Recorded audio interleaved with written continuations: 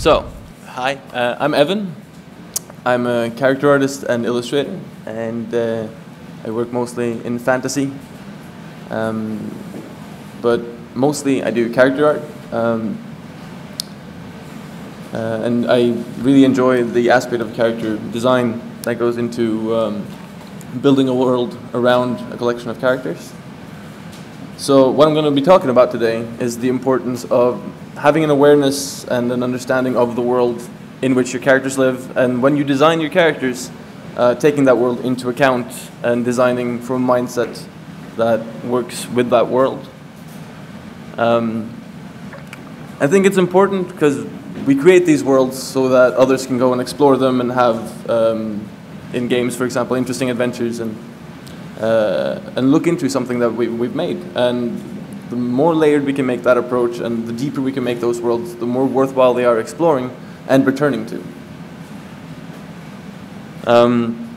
So at the beginning of any design process, when you make a world, you are setting up certain expectations. And it is implicit that you will have to solve them in terms of being problems. And the more interesting you can make your solutions while respecting the limitations you put on the world you make, dictates how well people can immerse themselves and stay immersed in this world and enjoy it the way you intend for them to do. All of that really comes from understanding.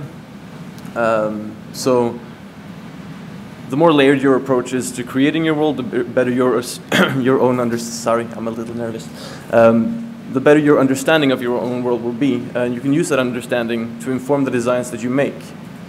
And you can ask yourself questions that lead to better designs, such as what resources are available to the producers of, say, armor or weapons or buildings or whatever in this world, what technology they have available to them, and also what their culture both informs into design, but also how culture is informed by design.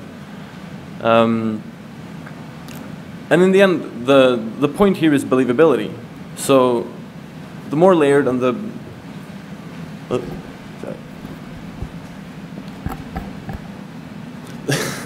deeper your understanding of the world is, the more believable the designs will be.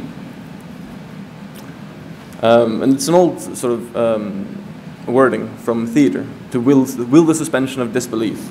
Everyone will give you a certain grace period when it comes to immersion. They'll give your world a chance, but if you keep sort of breaking the immersion, they will stop believing in your world. So grounding your designs and your narrative choices in the limitations of the world gives depth to the exploration of that world. And also it pays off to give some thought to the processes by which you, or the things in your world are created. This can also be a great way of informing your design process. And a lot of the things that tend to inadvertently break the immersion is the little things, sort of a belt buckle that is the wrong design, or shoes with heels, which is a very modern affectation, these sorts of things. So keep an eye out for those. And also there's going to be sort of catastrophic limitations to what you can do, for example in a game, but you can make those limits work for you. So I just wanted to take the example of Journey, which has one of the greatest ways of dealing with invisible walls ever, which is in the beginning of the game, they do set you up really brilliantly, sort of visually guiding you to where they want you to go. But if you're all like me, you go, oh, I'm in a desert, I want to go that way. And instead of there being just an invisible wall that stops you from going, there are these winds that come and blow you back on track. And I remember when I saw that for the first time, I was expecting an invisible wall, and instead there was this active part of the world that kept me going back, and I thought that was pretty cool. So I'm gonna sort of take general principles that I use in world building, but specify them for armor, just to sort of keep it a little concentrated. So there are very simple rules that dictate the origins and the evolution of things like armor. So armor really boils down to protect the things that need protecting, the squiggly bits. So you see a lot in video games, for example. That plate armor, it tends to be one huge chest plate and some pauldrons and then nothing else, which is really idiosyncratic, because what you really want to defend or protect is your stomach, because that's where the bowels are. So if you get stabbed in the chest, for example, you die fairly quickly. It's not that painful, well, comparatively. But if you get stabbed in the stomach or in the bowels, it's days and days of immense pain. So you really want to limit the pain. So you should, when you design armors or really anything, take into consideration the very the most basic aspect of what motivates the design. So you see, any proper historical design for armor will sort of run the gamut between what is the highest form of protection as against to how much you give up in terms of, for example, agility or the ability to move, essentially. It's a good example, for example, with the guy in the center middle. He has leather armor, but the one place he's actually protecting himself with metal is around the belly, protecting the squiggly bits. And you can also tell a lot about a culture and a world's approach to warfare by how they dress themselves for the theater of war. The samurai, for example, is the warfare of Japan in the 15th and 16th centuries was as much theater as it was actual fighting, and it's very well reflected in the way they designed, especially the early samurai armors, which looked like something out of a theater, and it had to do with a lot of how they waged war. It was a lot of shouting and a lot of psychological warfare and relatively little hand-to-hand combat. The same, for example, with the Polish hussars, who are also a very sort of theatrical approach to warfare, where it's you try and scare the living shit out of your enemies instead of having to kill them all. But you can tell a lot about a culture and about a people from how they design their armors. And a Greek hoplite, for example, from the 300s or 200s before Christ, you can tell, as we talked about before, about what resources are available to them. There was bronze, there's leather, linen, and wood, usually copper as well. And a lot of the times when we see depictions of these guys, for example, they're all in shiny metal armor all over. And not only is that a misrepresentation of what they had available to them, but also what their role on the battlefield was. They weren't these slow-moving tortoises of masses of soldiers that would be later with the Romans, but they would be fairly quick when they needed to, which is why they wear relatively light armor and heavy shields, for example. It also goes into the decoration of armor, and which feeds back into that whole theater of war thing. You try and look impressive and intimidating as much as being very functional. So, since we're designing, or when you're designing for fantasy, you're going to have to deal with other anatomies than humans, and they're going to have other things that they need to focus on. So, a dwarf's armor will be quite different from an elf's armor, will be quite different from an orc's armor. It's also a question of how you design things and how you think about it. So, a dwarf, for example, will probably be fighting people who are taller than him, so they will probably design an armor around the mantle and around the helmet, because this is where they're going to be hit the most.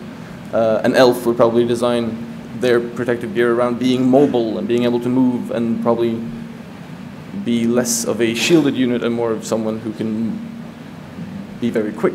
Well, I always like to think that orcs wouldn't design at all. They would just take whatever they find and sort of strap it on as best they can. I'm always slightly annoyed when I see very sort of designed orc armor, because I never figure... It's one of the hallmark characteristics of orcs, that they would be chaotic at best. So I'm going to take just a closer look at dwarves, because I'm very fond of them. So some of the hallmarks of a dwarf is that, they're short, they're stocky, and they're not, they don't move very quickly, but they have their advantages and their shortcomings. But again, so they would probably design their armors quite differently than we humans would. But the problem is you often see with how people design dwarf armor is from a human perspective. So they design armor for a tiny person or tiny human rather than for another being altogether. You can also see it in the way they would be fighting. They'd probably be fighting upwards, so shorter weapons, stabbing weapons, stuff like that. It's probably more sort of anatomically useful for a dwarf, but then they're dwarves, they need axes. It's artistic license, it's fine. And this sort of approach goes into every aspect of what you design for a culture. It's, you know, the costumes they wear, the hair, the way they sort of decorate themselves, the clothing they're building. It's also interesting to see when people take on the challenge of creating artificial languages, and how that can sort of feed in and make or break an artificial culture.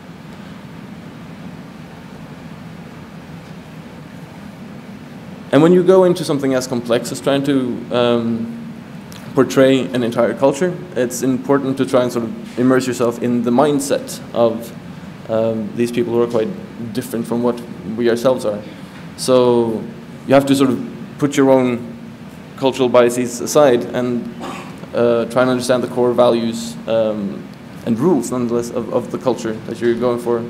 And you can design things around this. You can design rituals and clothing, and especially mood. There's something immediately readable when you enter a well-crafted culture, especially in games. And you can immediately feel it, that there is more here than meets the eye, and there's something worth sort of exploring and going into and learning about. Which all boils down to nuance, which is important because it, again, adds another layer of something worthwhile going into. You can go too far down that rabbit hole and sort of make it entirely unapproachable for most people, so it's important to sort of balance that out and keep it somewhat accessible. And I think one of the instances when I saw this like really well done was in the TV series Rome. It is an amazing TV series. So if you haven't seen it, you definitely should. If you have, you know what I'm talking about. The costumes are great. They are sort of a fairly good representation of what clothing would have been at the time, while introducing some more modern aspects so that it's easily approachable for us as 21st century people. And it was always, every part of the visual storytelling in that series was helping to tell the story little by little. And every time you come back to it, I've seen that series countless times, and every time you come back to it, you can see another piece of nuance and another piece of nuance, and it's worth coming back to just for that. And they also do with language. They add little things to how they pronounce English words and how they construct their sentences.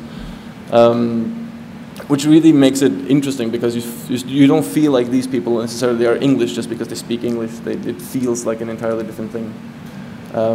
It's also interesting because the way they tell the story, which is the transference of Rome from a republic to an empire, is not through looking at Caesar, who is sort of the main character of that dramatic moment, but two very compelling characters who are sort of further down the food chain. But we get then a more everyman's perspective on something we usually see only in history books. But yeah, so going back to that series over and over is sort of something that keeps on giving. So I would very much suggest going and having a look at it if you want sort of an introduction in how that's done very well. So I'm going to talk a little bit then about character design, more specifically, and how it often starts out with stereotypes. And the problem being that we all have very general ideas of what these things are without having specific understanding of where those terms come from. So it's a good idea to sort of be a little pedantic and go and kind of explore what the concept of a barbarian or a paladin or a ranger or a wizard, like these things that we all know through games, they can be worthwhile going back and sort of seeing where that word or that term comes from. So like barbarian, for example, is technically just a Greek slang for anyone who didn't speak Greek, and they figured, or they thought that all languages that weren't Greek sounded like bar, bar, bar, bar, bar, bar, bar. So they called them barbarians. And just understanding where the stereotype comes from can help you understand how limiting that stereotype is, and you can also then learn how to sort of bend and break that mold a little bit and still keep it applicable. And when you've sort of figured out the core aspects of your character, you have to sort of figure out who they are as a person. A character isn't just, you know, a pretty drawing. It needs to be a person. It needs to be someone with feelings and motivations and reasons for doing whatever you're going to have them do, you know. So when you do it for work, usually you're either provided with the stereotype, or you are just you are given an actual description of something. In which case, you really need to go and look at everything to do with the build of that character, but you shouldn't definitely never refer directly to other character designs. An example of that is from the Hobbit movies, where they essentially have 3 versions of Aragorn from the Lord of the Rings movies, because they all look, sound, and feel the same. So it's important to try and find inspiration for characters outside of sort of the realm of the immediate feedback loop. So how do we read characters? We read them sort of in primary, secondary, and tertiary reads. So the first is silhouette, and it's entirely applicable to that. You can read pretty much everything important, or you should be able to read pretty much everything important from the silhouette of the character. So this is one of the daily sketches that I do, and I think it's a good example because you get pretty much everything about her from the silhouette. She's huge, she's boisterous, she's got a giant spear. Her character is, I wanted to make someone who had like a very self-assured attitude, and also someone who was a little large. It was kind of fun to try and play with the perception of her being this really like cute larger woman, but then she's a total badass covered in scars and very old school in her approach to how she goes about hunting. So, for example, she hunts boars with a spear. It tells you a lot about a person who's willing to face the charge of an angry wild pig with a spear rather than using a bow, for example. So there's someone who actually come up, get up close and personal, and has no problem being physical with things. And then on secondary reads, you take all your general details and group them together so that you can have a hierarchy of reads later. And as you go into then into building up details, you can then add tertiary reads, which is every little detail that you want to sort of pop out and tell little stories with. So, you know, like her arms are covered with scars. She has like this really ornate sort of higher belt sort of thing going on. And also I like the fact that, or I like the idea of her having a sort of vindictive streak and making her entire cape just out of huge boar skins. So this is a little bit of like my mental timeline for designing a character. And it's going to come back to it later, but the general principle is always go from generals to specifics. So you want to start with your big shapes, like in the read. The primary read is the big shapes. It's all the larger stuff. This also goes for when you think out the characters. Think about their major motivations first. Think about the larger aspects of what defines them. And then so I come up with that like basic idea first usually. Then I try and give them a little bit of a narrative, a little bit of a reason for being whoever they are. And at the same time I try and think about how to pose them, like what kind of lens I want to use, what kind of perspective. And do I want them just standing around? Do I want like a really dynamic thing going on? It really depends on like what story you're trying to tell about that individual at the time you're telling it. Then I get into sort of the sketching phase and I start designing a little bit. It's all very mental at that point, but essentially by the drawing stage, I've done about 70% of the work far before I start adding any detail, because all that stuff's up here and then I just have to sort of tell everyone else about it in some sort of visual language. Then when it comes to coloring, I'm not great with colors, so I try and sort of make that as simple as possible by breaking it down into individual steps that I can unify later. But it's a general rule of thumb that whenever you come across a problem that is a little too big to take as a large approach, you try and break it down into as many small individual problems as you can and solve them separately and then unify at the end. And then you go into rendering and you add your little final touches, and throughout the whole process it's always sort of a back and forth between am I Am I supporting the initial idea? Is it all going into making a character that's worth looking at and thinking about and enjoying? So this is a little bit of that visual thing again, where it always starts with like the big general shape, and also like for me that was the first part of this was the most important. As soon as I knew the angle of the head, I pretty much had the rest of it in my head, so it was just sort of a way of carving it out of the canvas. And again, like the entirety of the headdress was done in a very rough shapes and then going in and tightening up as you go along. And then at the end I started adding a lot of little details and little designs to sort of be more compelling and see if I could make people be interested in learning more about the character. And then it's also always a question when it comes to character design of when to stop. When do you know that you're done with your character? And for me, it's usually when I can imagine them surprising me about something. Sitting and having a conversation with them and imagining that they would say things that are not in my head.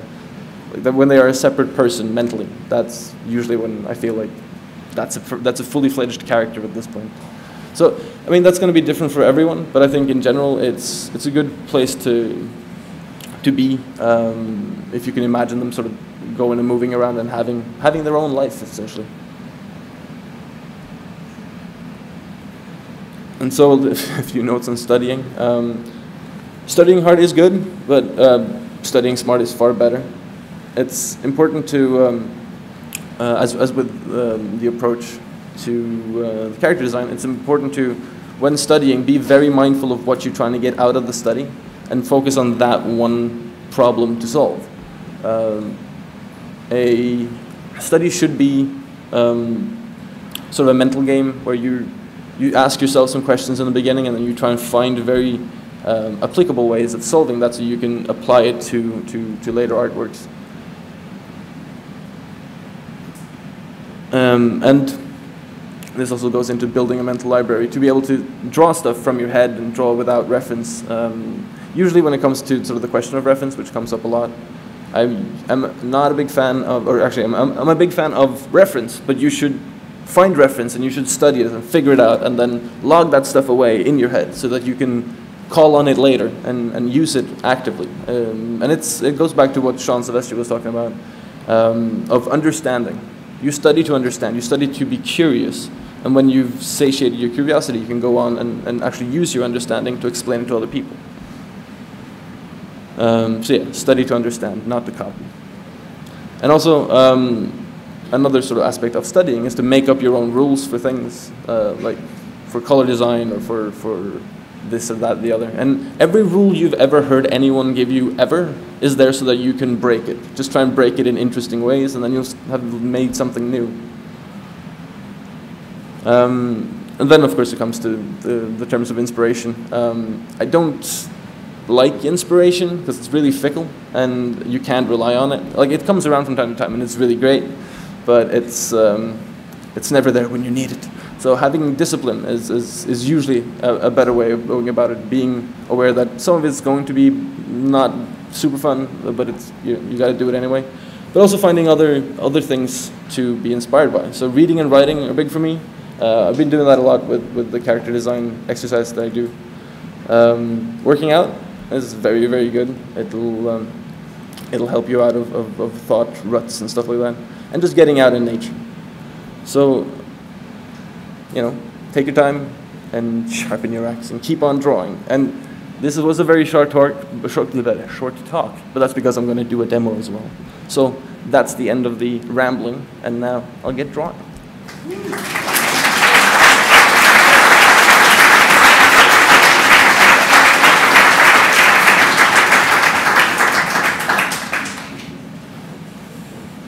So I figured I would do I would solve 2 problems with 1 piece. I'll do my daily drawing now and make you all watch. So if anyone have any requests or questions or whatever, either shout out or don't, whichever.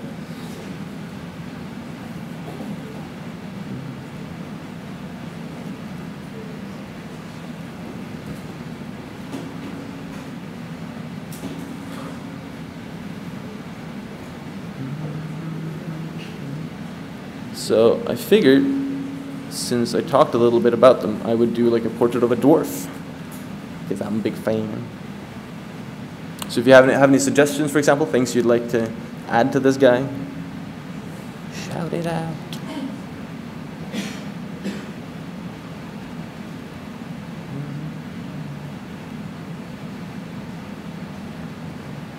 So as we talked about, it's all about like large shapes now, trying to build something that's kind of interesting to look at.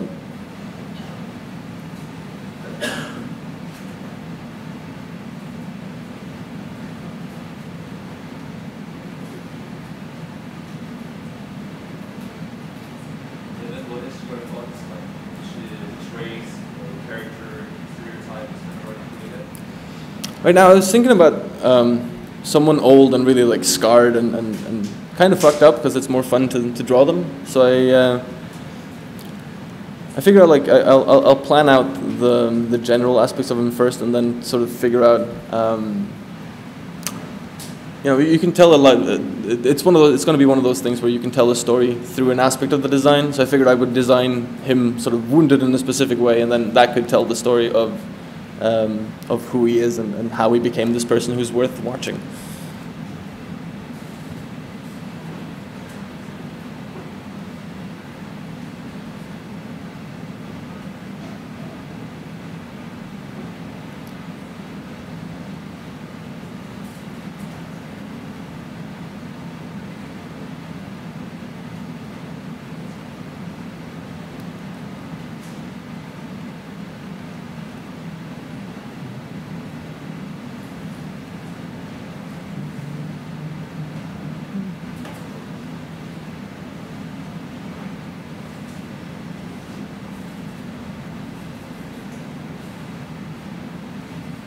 Oh, actually, yeah, that was something we did in Croatia. Anyone who wants to can take their sketchbook out and draw one as well, and then we can have a look at them afterwards. Do it! Draw me some dwarves, people.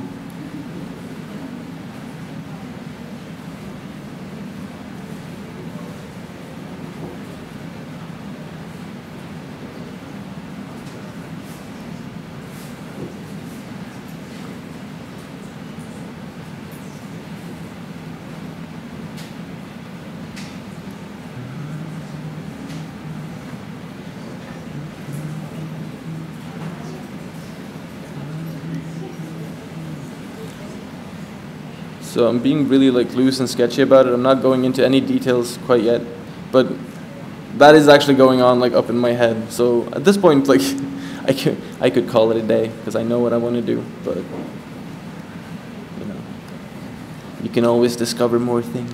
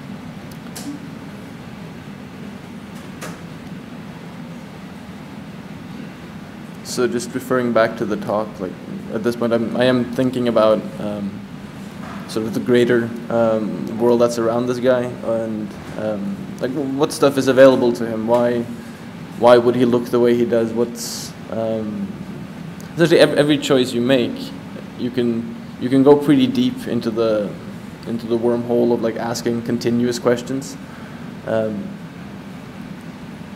essentially the sky is the limit when it comes to that. But yeah, like for example, with his beard, how would I go about making it more than just, you know, a big fluffy thing? How maybe he braids it, maybe he uses sort of ornaments and stuff like that.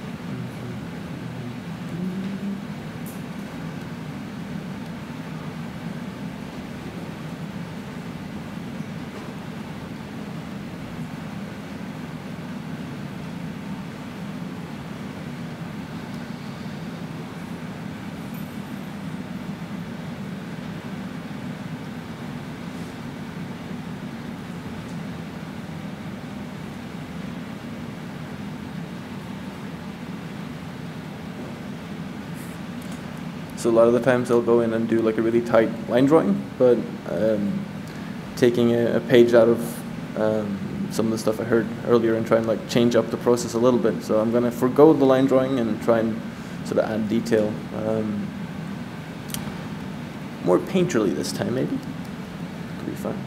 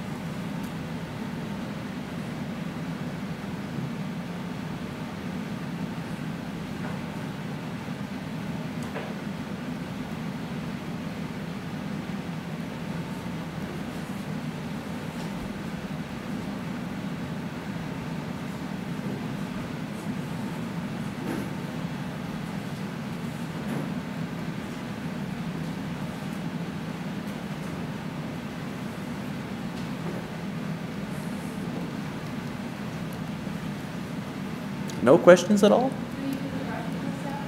Say what? If I do the brushes myself? Almost never. I steal a lot from a lot of people. Anywhere? There's tons of them for free on the internet. DeviantArt, a lot of bigger artists have their published on DeviantArt, or you find random links here or there. Like, I don't know. I have a couple of gigabytes of brushes hidden away on my hard drive. But I do manipulate brushes quite a bit. So like if I find a specific task that I need a brush for, I'll go and find something that does that has mark making capabilities that I like, and then I'll sort of screw around with it in Photoshop until I find something that I need or find useful.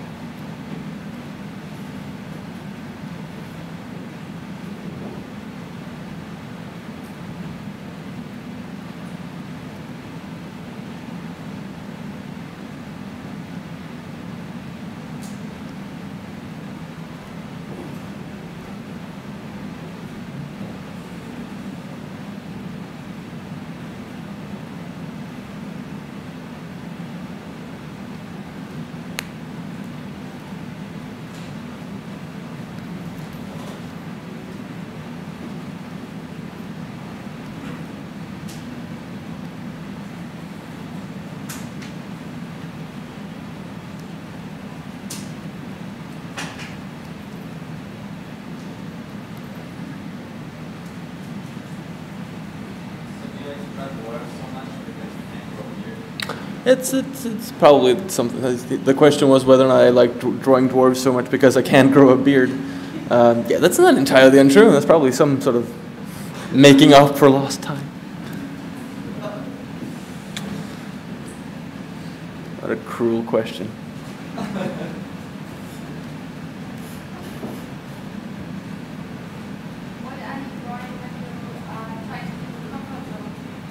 What do I draw when I try to leave my comfort zone? Well, elves are not that difficult. No, if I try to sort of challenge myself, I'll go and do like something science fictiony or something. It's hard to say. Like at this point, I'm fairly comfortable with being uncomfortable with things. Like I'm pretty well aware of the vast array of things that I can't do.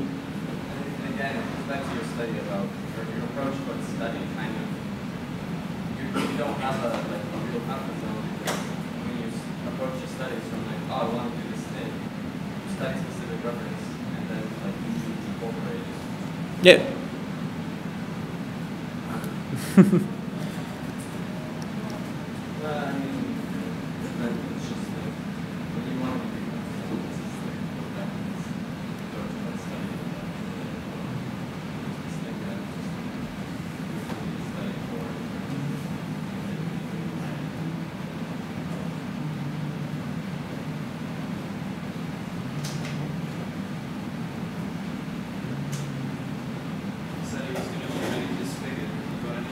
Yeah, what's his most includes lines?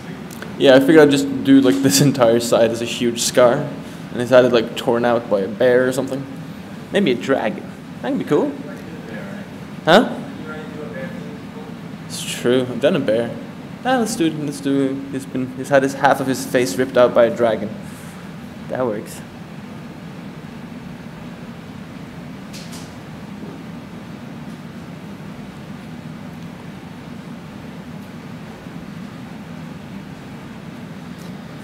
This is one of those interesting. I've never actually seen a face sort of half ripped out by a giant talon, so you kind of have to think about how that might look. You can make some cool designs out of it, though.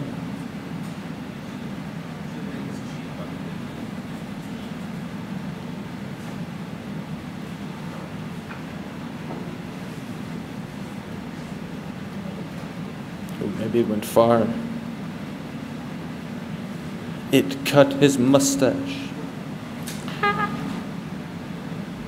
to be approaching it kind of designing flat colors. Do you think about the lighting secondarily?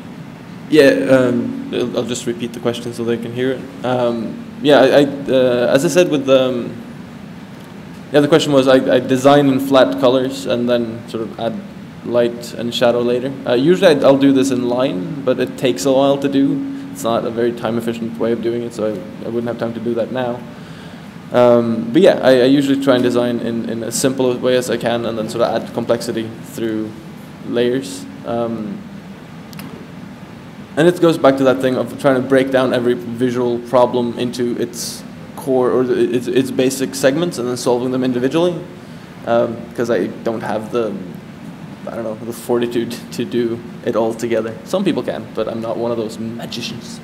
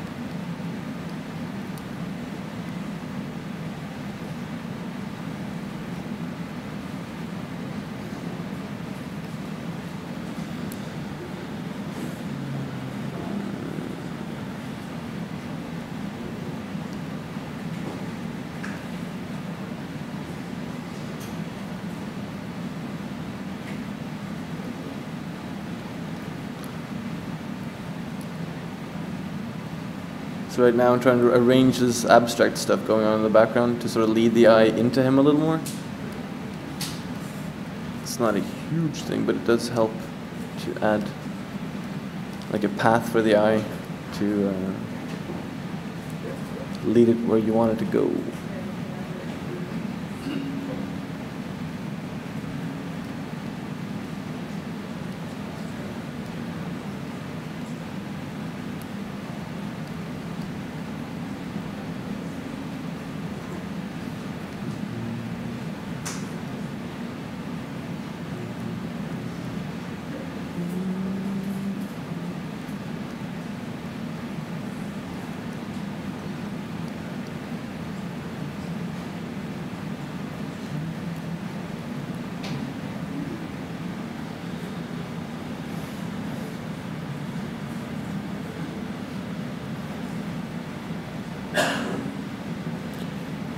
So I'm going to start adding some shadows. I usually use a multiply layer, and depending on what quality I want for the light, I'll usually adjust the shadow to match. So I'm going to have some pretty sort of flat light coming from above. So I'm going to generally go in with a desaturated but warm shadow and sort of carve out the shapes a little.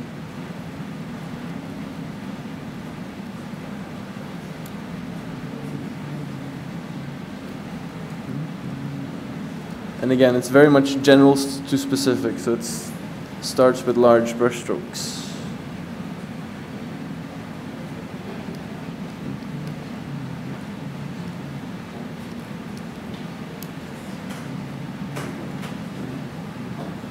Do you flip your canvas? Do you flip your canvas? Whether I flip my canvas, yeah, I have it hotkeyed to F2, and I usually do it like later on in the process to start sort of quality checking it. But yeah, it's depending on how large the piece is and how complex it gets. Sometimes I'll do like 3-4 brush strokes and then flip them 3-4 more, so that you make sure, like if you're working on the finer balance of things, sometimes you can find that like the smallest shift in detail can have fucked up your piece irreparably, and so I get really trigger happy with the flip button.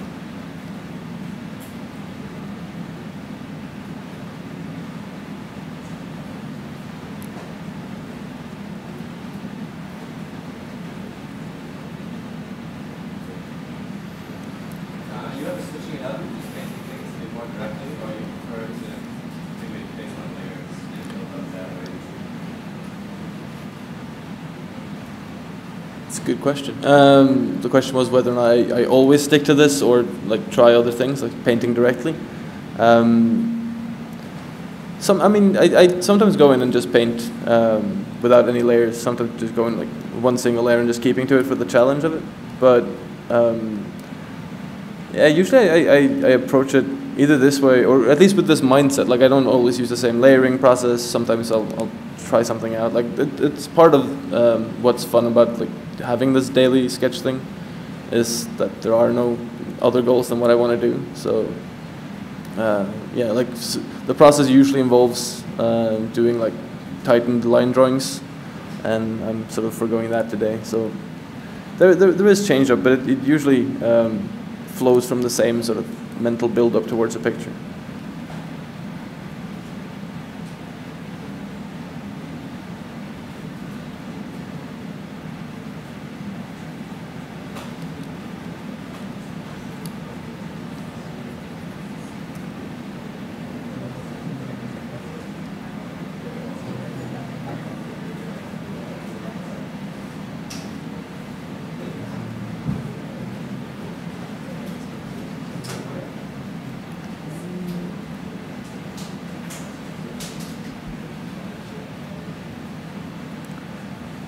So you can get a lot out of using like a large brush and the lasso tool.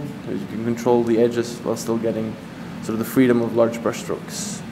So it's worth playing around with.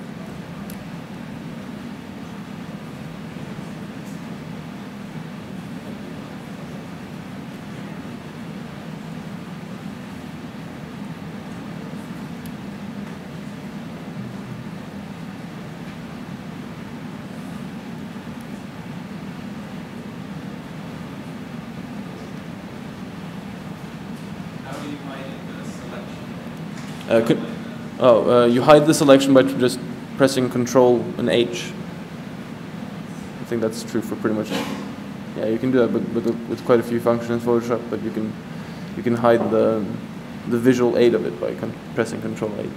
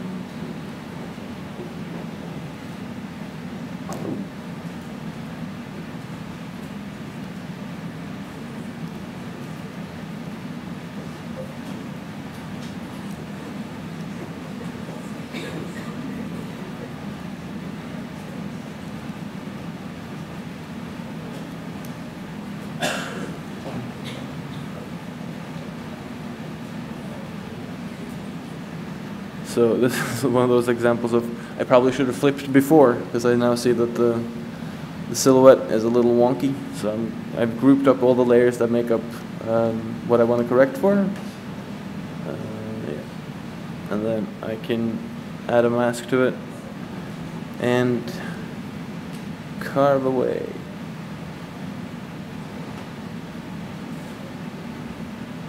If I end up regretting that, I can always go back and add it back in again.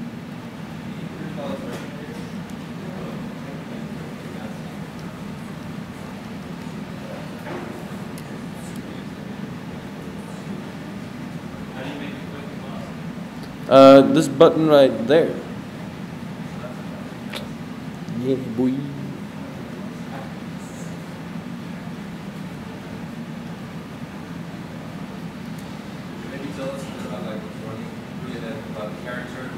Oh, yeah, okay. That might be a good idea. Yeah, no, I've been sort of sitting here and thinking about the fight he must have had with whatever beast carved out half of his face, and so I'm going off of the stereotype of like the old grizzled veteran sort of person. I considered putting like a pipe in his mouth, but it became a little too much. Mostly I'm trying to sort of figure out little details that I can add in that can sort of tell parts of his character that would be sort of counter to the stereotype, sort of like breaking that mold a little bit. Huh? I tried giving him silly hair because I find that like there's something to be said about non-cool things. They can add like a really nice little dimension because a lot of the stuff that we consider cool and well designed do sort of all answer to a hierarchy of choices that aren't universal. They're pretty modern in an affectation. So adding stuff that looks kind of silly out of context can be pretty badass if it's sort of tagged onto a person whose personality sort of is more dominant than their appearance. So if like a grizzled veteran with like a plumed helmet looks silly as hell, but if it's on someone or being used by someone who is by their very being like dramatic and impressive, then it becomes something different. I think it's like the fact that it's something silly, not someone so serious, kind of accentuates like that character's personality. Yeah, just repeat what he said. Like so adding something silly to someone serious, that does sort of accentuate the fact that they can, by the power of their personality, manipulate our way of seeing them. That makes them cooler because they run up against something that seems counter to the stereotype we base them on.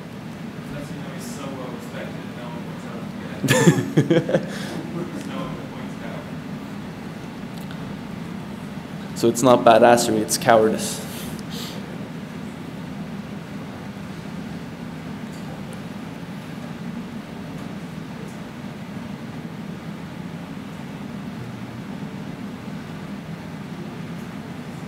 I'm also trying to stick as much as I can to like the big soft brushes, just so I don't get tempted into like starting to noodle on the details, because that is that is my natural sort of thing to do. I think it comes from coming from drawing rather than painting, so I'm always looking for excuses to go in and render.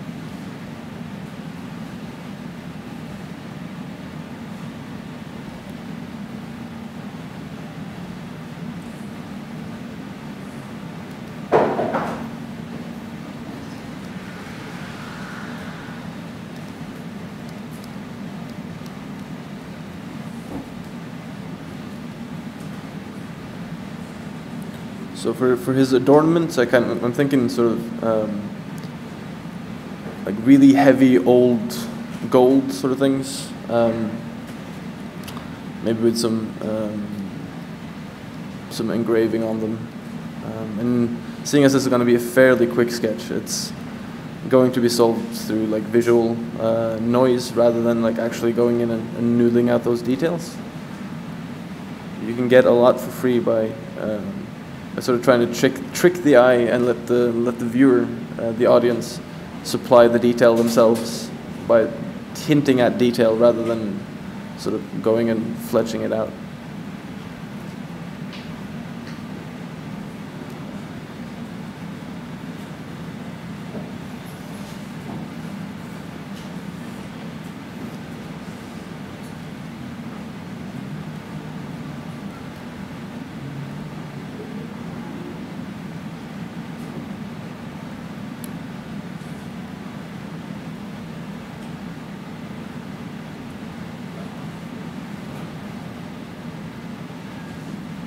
You see, like gradually, as the shape starts sort of appear out of it, the brush gets smaller and smaller, because now that the big brush strokes the big strokes have been put down, then you can start getting more and more specifics. So following that principle of generals to specifics.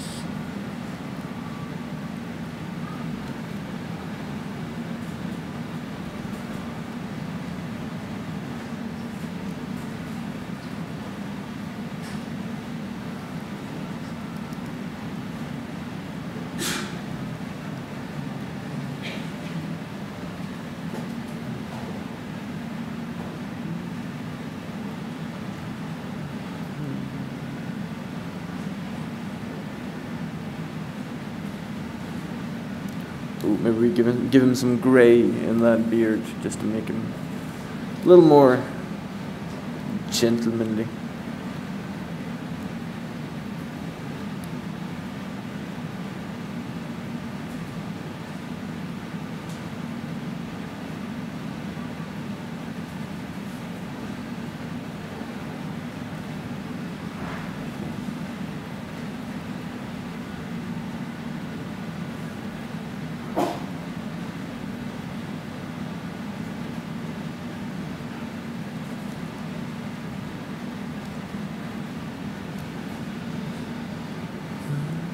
Okay, so now we have something. Let's try and add in some light. So, again, seeing as I'm going to go with a fairly sort of cool light, I'm going to use linear dodge and then use like a really somewhat saturated but dark color. And linear light essentially does the layering for me, so it saves me some time and some headaches.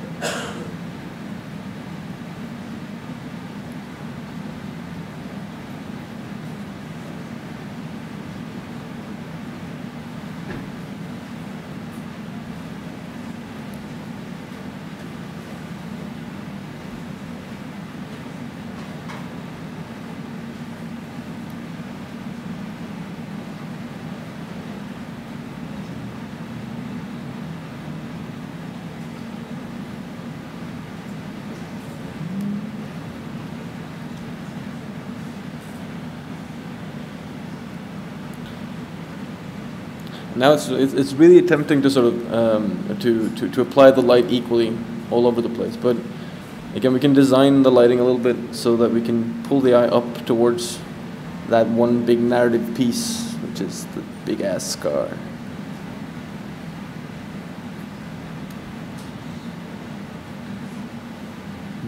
Oh, I just got an idea. What if when they sutured up his face, they did so with gold? They used, well, you know, like you can, what do they call when they use like metal things to close wounds? Staples. Essentially golden staples. That'd look good.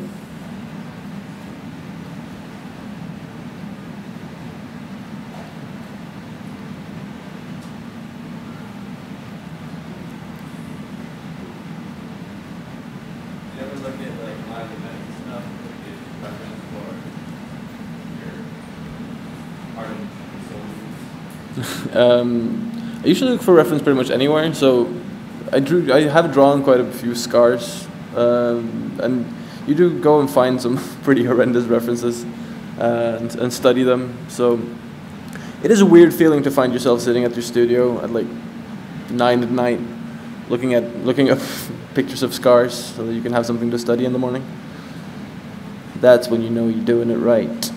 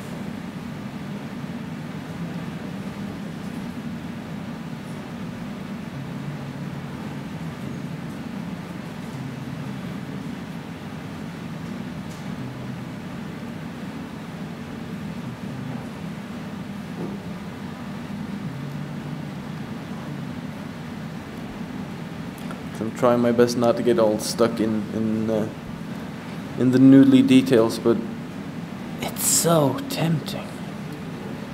Huh? So you love noodles. Nom, nom, nom, nom, nom, nom.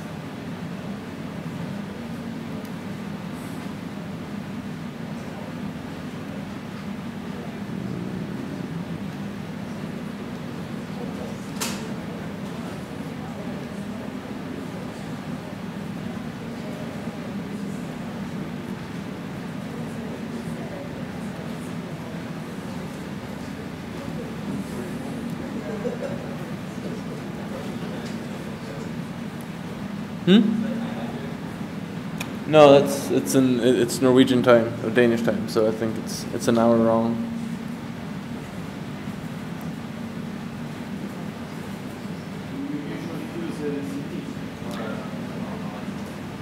Yeah, at my studio, at the studio space in Copenhagen, I have a Cintiq, and then whenever I'm out traveling, I use this Intuos. But I've been looking at the new iPad Pro thing. It looks very tempting, so I might try me one of those. Because while the Intuos is good for painting, it is not great for doing a lot of line work. You end up being very, very, very dependent on the Control-Alt-Set key.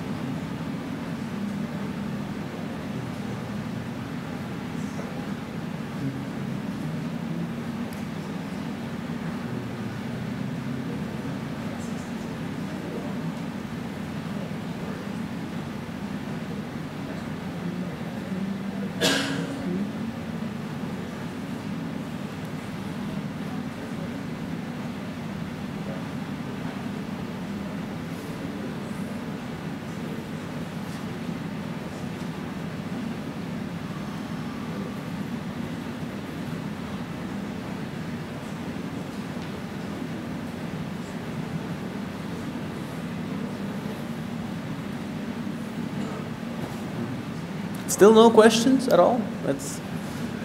I wish Yes, I have a question. Do you always start in color, or do you sometimes work in grayscale and then add color later? Usually I start in color. If I go for grayscale, I usually just stay with grayscale and try and do as much as I can with values and try and make that interesting on its own. Splashing color on, that's the last minute thing. Unless it's like a graphic approach, just adding like a blue hue or something like that. I usually try and work directly in color as best as I can.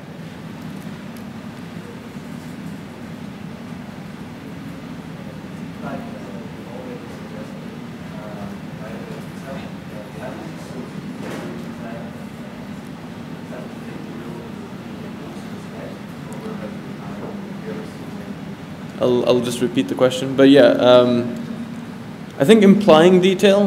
The question was, or it was more of an assertion really, that I was still zoomed out, even though I'm sort of implying a lot of detail. I haven't really rendered out much of it yet, and I think that's. I mean that is by choice. That is so that I don't start sort of noodling intensely at like one specific thing and sort of lose track of everything else. I tried to work at sort of this magnification as much as I can, just so I can keep sort of an eye on the entire piece at any given time. At the end, I'll probably go in and sort of add a few specifically polished places, or polished to specific places. But yeah, no, usually I try and work pretty zoomed out.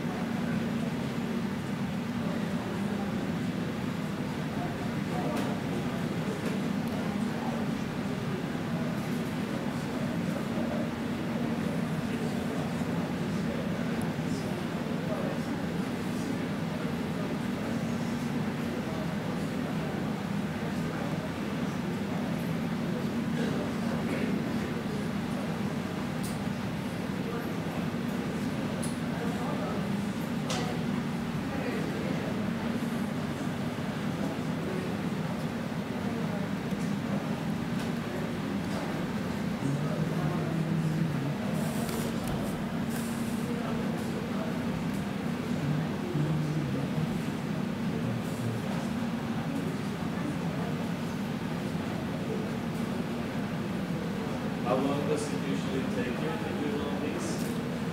How long does the daily sketches usually take? It's usually between 1 and 3 hours, depending on how much time I have on that specific day. Then sometimes I'll find myself being at the office at like 2 in the morning, going on the 5th or 6th hour, because you're like, oh, this one's fun. So yeah, it's kind of erratic. Timing is not something I do very well. It depends on how well it's going, how much I'm learning from it, if I'm finding something new, if I'm just enjoying some comfort zone doodling. Yeah, I try to keep it around 3 hours at the max. Is it the same with the full figure ones, or is that more of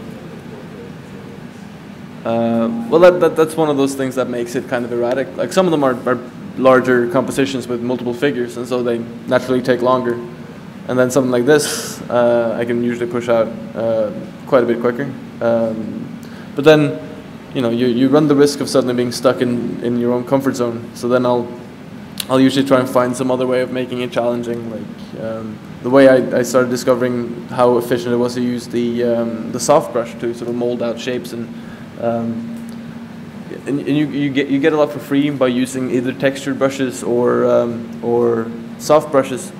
In as much as you can lose a lot of edges, and you can sort of choose which ones you want to tighten up afterwards. It's easier to go that way than the other way, and I found that through just trying it out. But that was one of those 6-hour ones, because suddenly I was like, ah, shit, I've spent too long.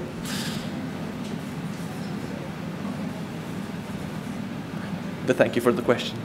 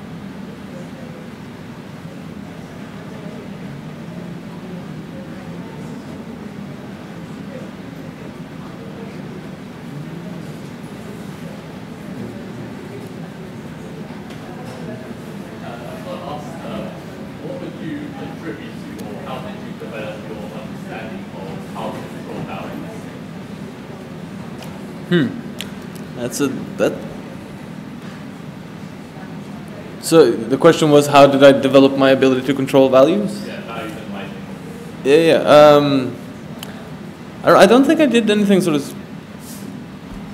I mean, I've studied a lot of different photography, and sort of like done studies of that, specifically value studies.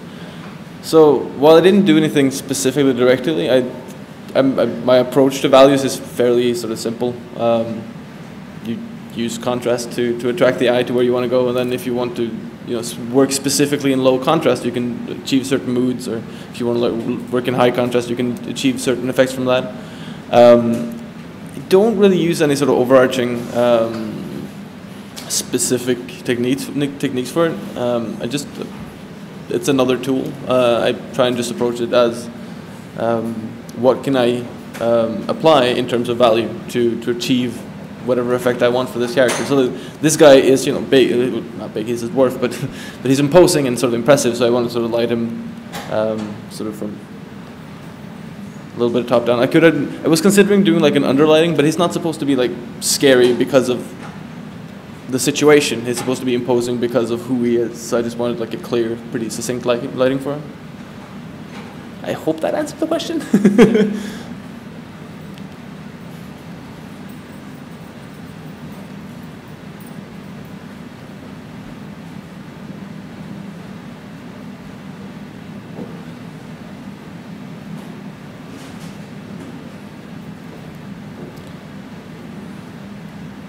If you're curious about anything, please ask questions, because it does make my life a lot simpler. I don't feel like I'm just sitting here. Do you do much color grading in the end, or like do you tweak stuff? Oh yeah. I'll just repeat the question again. The question was whether or not I do a lot of like color correction and color grading. And yeah, I usually for the last sort of 15 minutes of any piece, I'll go through some filters and just play around to see if I get like an effect that accentuates what I wanted to do. But I usually don't do anything super dramatic with it. Depends on whether or not it's personal or client work. Some clients have very sort of specific benchmarks they want to hit, and you can achieve that extremely simply by some clever filter use. So you can save yourself some time and some headaches with that.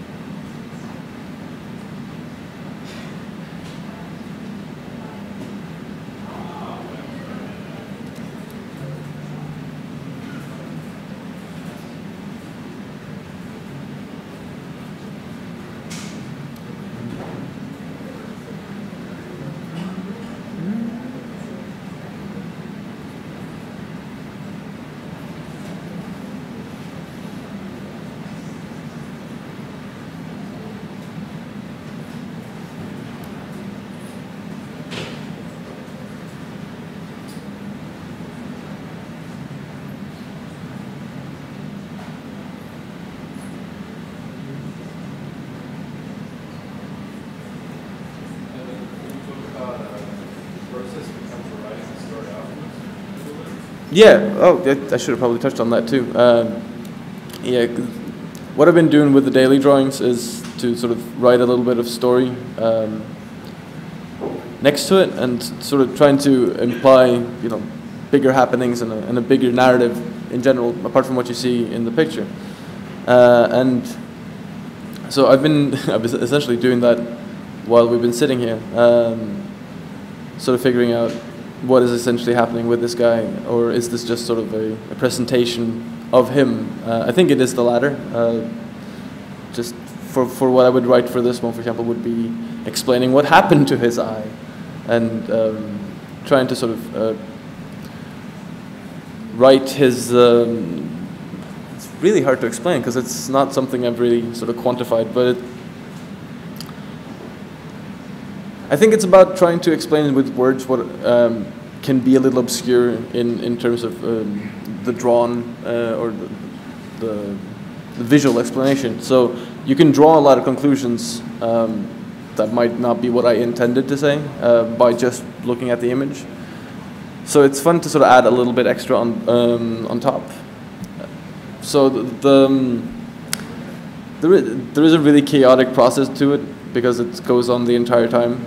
So sometimes I'll start with a pretty clear idea for a narrative in my head and then sort of make an image that complements that. Or I'll have a very clear image in my head, and then as I draw, I will sort of get ideas of who these people are, and then I want to sort of explain that little extra.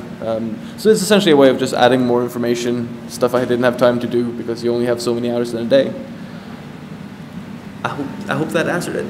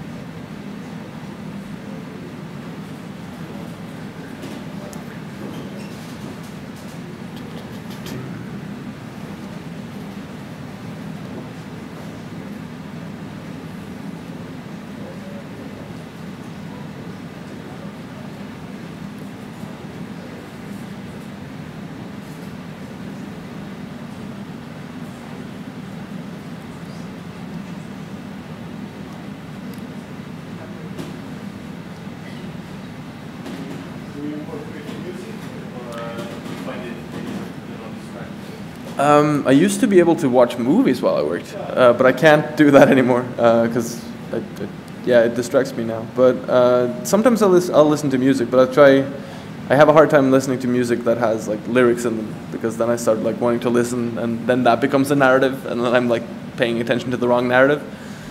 But I can usually listen to sort of just lyricless music, instrumental, I guess is what you call it.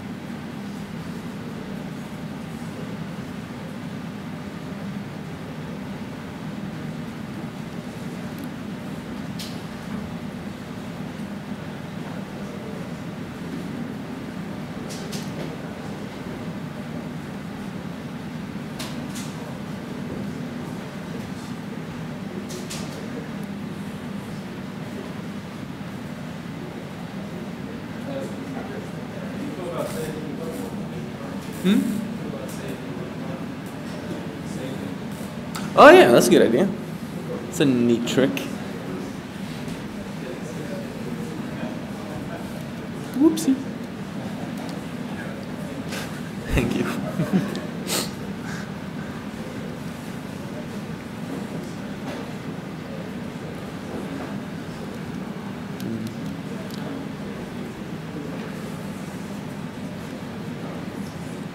So I think we're getting pretty close to done, so I'm going to go in and lose some edges. So I've taken all the available information now. If you press Control A and then Control Shift C, you copy everything you have on the screen or on the document, and you can paste it on top, and you get like a separate layer with all your information on it. Then I can go in with the smudge tool and lose some edges and get a little bit artsy.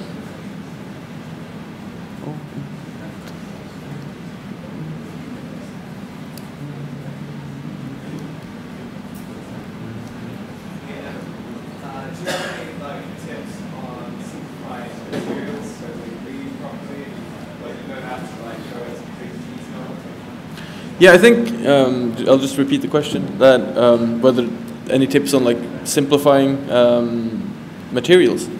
I think the only tip I really have is to go and find the materials you want to simplify and study them in a way where you have an eye towards simplification, and you're trying to get the first or the right initial read while being as simple as you can in your shape language. I don't really have like any specific sort of approaches to that, apart from, I think the closest I have to sort of a way of simplifying things is through gesture drawing, because you have to sacrifice detail for impression. So I think it just has to do with getting an eye for impressionism and then sort of applying that liberally.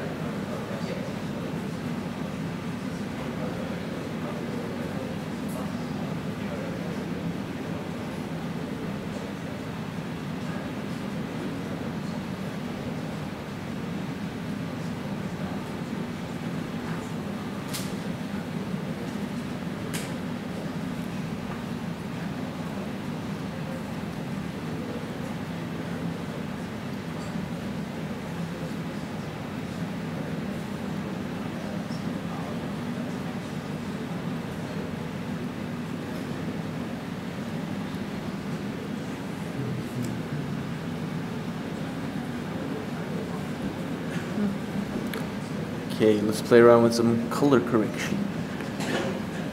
So, color balance.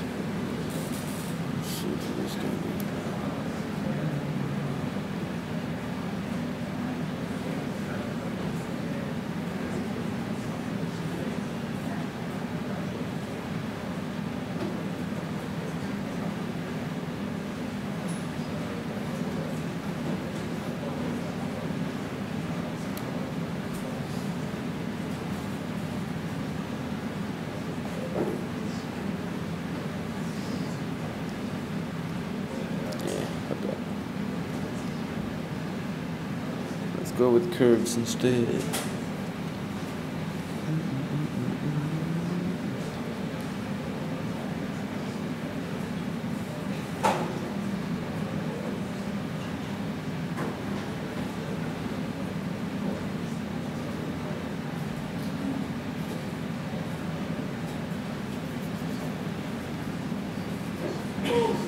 Not much, but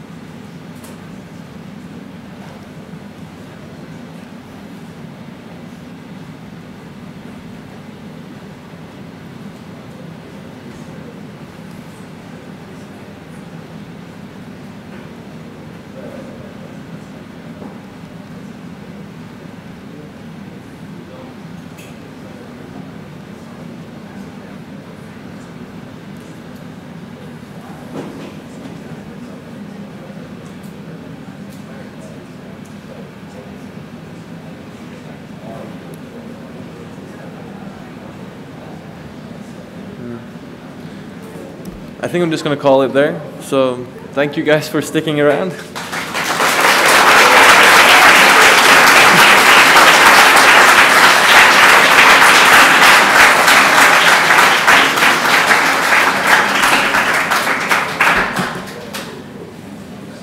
Get the fuck out of here.